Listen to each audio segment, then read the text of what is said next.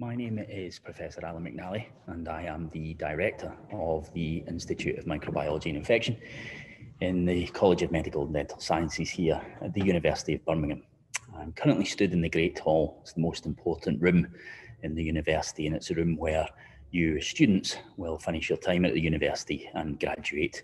The reason I'm here is to talk about the asymptomatic testing site that we are about to roll out in the university. So in March, I was seconded to help set up the Lighthouse Lab in Milton Keynes, an enormous COVID diagnostics laboratory designed to test as many people as possible in the United Kingdom by PCR. I did that until the summer, and then in June I returned to the university where I worked to set up our own PCR testing lab for COVID here on the university. That lab now tests 4,000 people per day from across the city and also from care homes around the country. And it's an incredibly important venture that we have as a university.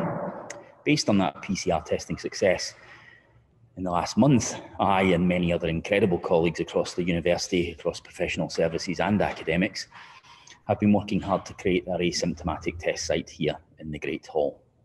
This is a testing site that's designed to allow students, postgraduate and undergraduate students, to be tested between December the 2nd and December the 9th, to allow our students to travel home safe in the knowledge that they're not travelling with a COVID infection.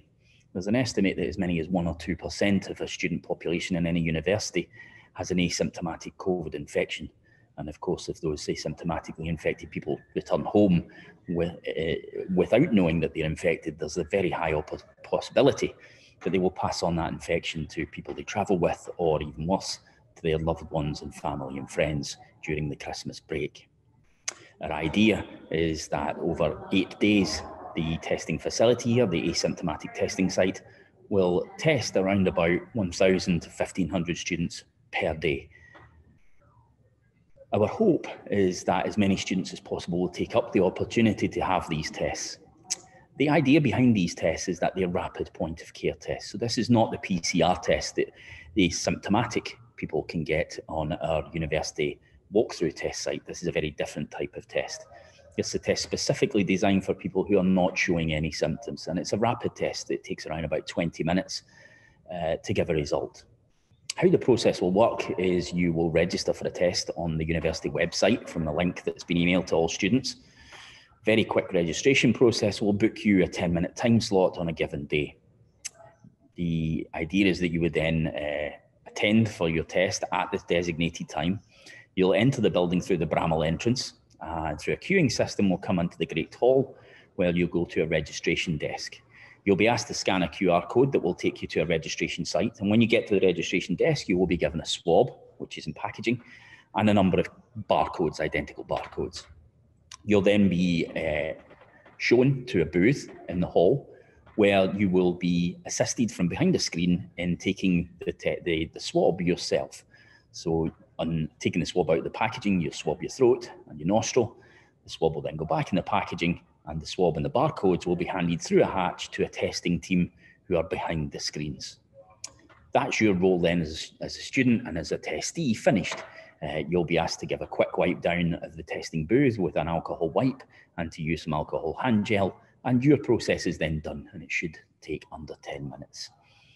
On your walk back to your home or your halls of residence, our testing team will be doing the test here on site immediately. That test will be done anonymously. The testing team will not know who you are. All they will have is a barcode and a swab. The swab will be processed in what's called a lateral flow device. And then it takes around about 20 minutes for a test result, either yes or no, infected or not infected. Our test team will then scan the barcode and enter the test result for that barcode. And that's then uploaded to NHS England, NHS Digital website, who will associate the barcodes with the result. And you, as a student who's been tested, will be sent a text message telling you the outcome of that result. And that should happen within a few hours of being tested. If the test is positive, then obviously that's not the news you want to hear. But what we are recommending is that you go for a gold standard PCR test to confirm. That will be communicated to you through the text message you get. And what you should do is register for a home testing kit, which should arrive the next day. and you repeat the swabbing process, and that will go to one of the Lighthouse labs or our lab here to be PCR tested to confirm. If you are positive, then obviously it's not the news you want to hear. You'll have to isolate in your current accommodation for 10 days. But of course, the flip side of that is that your infection will have been caught and you will isolate, and you won't be able to pass that infection on to your family and friends and people you're traveling with. And that's really what the whole point of this test is for, is to stop people who are infected and don't know it from traveling home and passing on that infection. If your test result is negative, it's very important that you understand that it's negative on the day you were tested, and that negative result is valid for around 24 hours. It's very important you don't see that negative test as a badge that I am COVID-free. It's very possible you could develop symptoms in the next few days still because of a new acquisition, or simply because you were in the very early stages of infection and it was not detectable. So it's very important to understand that that result's only valid for 24 hours. If your result is negative, we encourage you to travel within that 48 hours and go home safe in the knowledge that you do not have a COVID infection that would lead to you transmitting it to others. Once you do go home, it's very important to abide by any national or local restrictions that are in place, whether that's tier 1, tier 2 or tier 3 in your hometown or village. And obviously still practice the hands, face, space message.